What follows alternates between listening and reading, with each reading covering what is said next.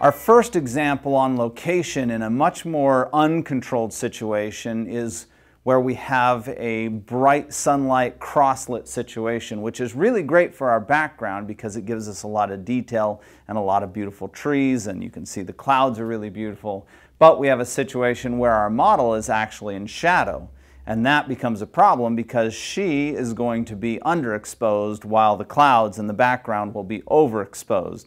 And if you expose for the clouds, she's going to be too dark, and if you expose for her, the clouds are going to completely blow out and you're just going to have a white sky. So this is where that balancing act or that dance with the histogram comes in. You need to, on any exposure that you're testing, you need to look at that histogram and make sure that everything falls within the boundaries of the right hand and the left hand side of that histogram.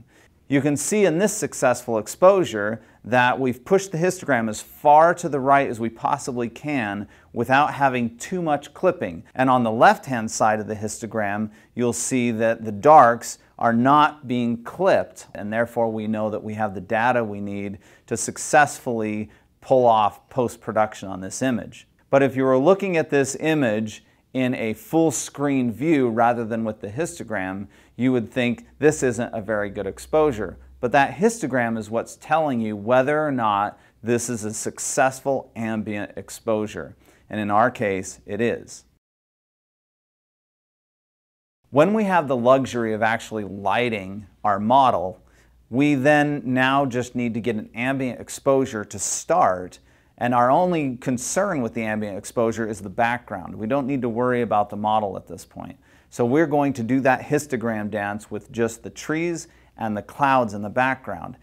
And as long as the histogram shows us that we have plenty of information in the trees and plenty of information in the clouds, we can do whatever we want within that histogram and expose that background exactly the way we want it. Then we're going to add those lights. And we won't change the exposure on the camera at this point.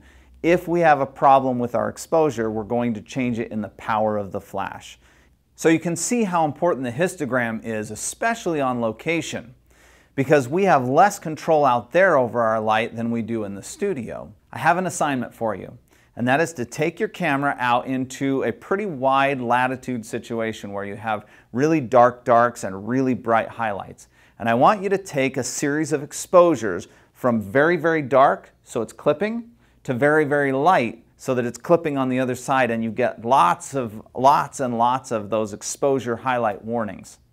And then I want you to keep those images because later on we're going to use those images in Lightroom to teach you what your camera is really capable of. And stay tuned for our next video where we're going to show you how to work in extreme latitude situations and make beautiful images, both landscape and portrait. And we're going to do that by using HDR. And yes, I did say HDR, and you can make HDR portraits. And no, they're not going to look like HDR. I'll see you then.